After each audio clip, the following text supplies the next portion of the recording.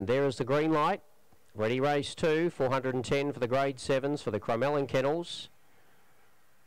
Racing, Zipping Brax on the inside out fairly well. Naha shows pace, and going up in the centre there was Krakatoan. So Krakatoan works to the narrow lead, but getting up on the outside was Trending Air now. So Trending Air, the leader from Krakatoan. Going to third was Zipping Brax. Then on the outside was Roxy Uzo, and in behind those runners was Scandalise. Up the straight, Trending Air is doing it okay, a length or so in front. It's hanging on. Lunging late was Krakatoan. There's little in this between Trending Air and Krakatoan.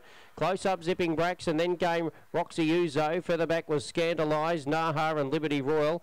It's a tight photo, one finishing on and one stopping, and the time is 23:41.